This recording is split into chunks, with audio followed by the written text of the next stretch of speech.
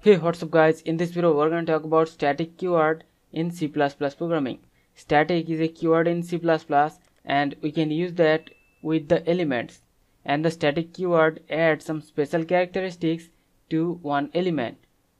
The static members can exist till the program lifetime. So once we create one static member, then that member has the scope during the entire execution of the program. And the static keyword can be used with the variable inside function, the data members of the class, or the class objects, or even with the member functions of the class. So now we're going to talk about static variables inside the function. So the static variables are stored in the static storage area but not in stack like normal variable. And the static variables inside function are initialized once. Like in example, here inside the function counter we have one static variable int count and we have initialized it with the value 0. So the static variables are initialized once, but we can modify or perform some arithmetic operation over that variable. The static variable exists throughout the execution of the program, so they can retain their value between multiple function calls even they goes out of scope. Like in example, here the static variable count is inside the function counter. So even if the static variable goes out of scope, but still, because this is one static variable, it can retain its value throughout multiple function calls.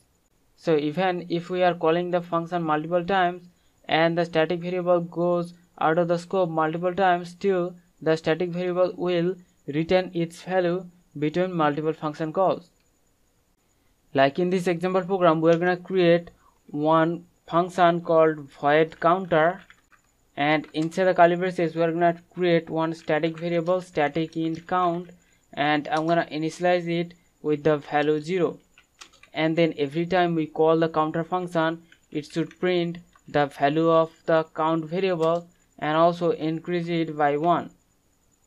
And now inside the main method we're gonna call the counter function multiple times.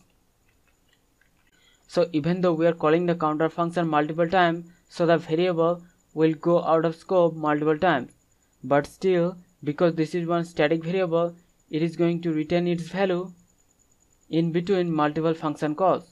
So in the first function call, it is going to print the value of the count variable, so it will print 0. But in the second function call, because it can retain its value, so it will print the increased value of count, which is 1. And in the third function call, it will again print the new increased value of count, which is 2. So now we're going to save this and run the program. And you can see the output 0, 1 and 2. So the property of static variable inside the function is that the static variables can retain its value in between multiple function calls even though it goes out of the scope. So hope you understand the concept. We'll see you in the next one. Thank you.